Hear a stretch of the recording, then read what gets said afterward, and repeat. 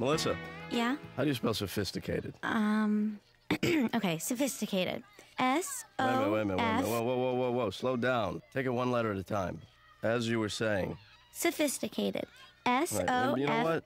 What? You don't have to do that spelling bee crap. It's just the way that I know how to spell it. But in reality, you don't have to say words before you say them. But I... Like, I don't have to say, every word, twice.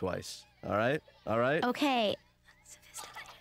You did it again, Melissa. I'm sorry. Just spell the word. I can't do it without saying it. Come on. S-O-F... All right, S-O-F. I-S-T-I... Yeah. T-E... Right. Sophisticated. D. C... Oh, I thought it was over. D. C-D. And then another D at the end. 2 D's at the end? Does it look right with 2 Ds? No. 1 D.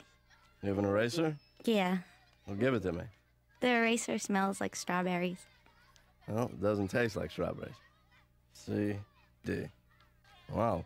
That's a long word. I know. Do me a favor, will you? Mm-hmm. You read this and tell me what you think. What is it? That's a paper I wrote. An article. Wow. Yeah. I write for a newspaper occasionally. That's impressive. Yeah. Well, just read it, please. Okay. Handsome, handsome. Sophisticated, Melissa. Oh, right. Handsome, sophisticated man enjoys fine wine and lots of it. Yeah, I love that. Seeks beautiful women for long walks. That's really sweet, Coach McGuirk. I changed it from enjoys alcohol. It sounds nicer. I mean, I have to boil down my whole personality in one huge lie. You did a good job. Well, thanks.